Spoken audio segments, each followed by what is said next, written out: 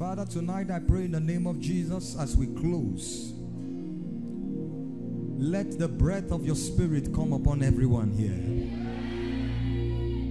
Breathe upon their bodies. Breathe upon their minds. Breathe upon their finances. Breathe upon their ministries. Breathe upon their homes. Breathe upon their families. Breathe upon their children. Breathe upon their academics. Breathe upon their career.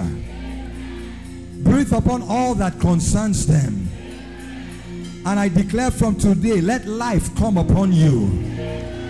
Let the supernatural life of the Holy Spirit come upon you. Everything that is dead comes back alive again.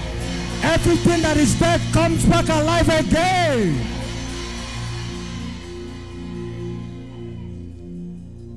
For some of them, Lord, breathe upon them the fresh anointing of your spirit.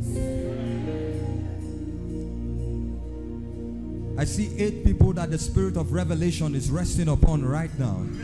8 of you, the spirit of revelation. Lord, breathe upon them that he will fill you with the spirit of wisdom and revelation in the knowledge of you, that the eyes of your understanding will be enlightened.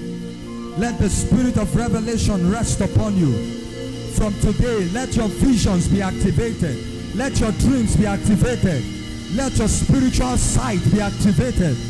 Let your ability to hear in the spirit be activated now.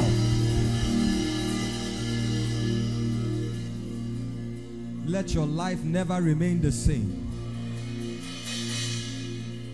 I declare to you that the wisdom and supernatural intelligence of the Lord is upon you.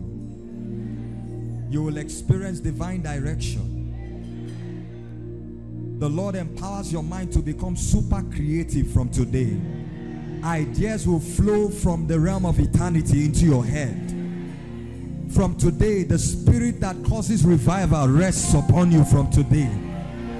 Go back and become an instrument of revival in your church, in your home, in your ministry, in your prayer group, in your prayer cell, in your fellowship. Go back and manifest the life of God. And finally, I declare to you from today, you will walk in the power of the Spirit of God.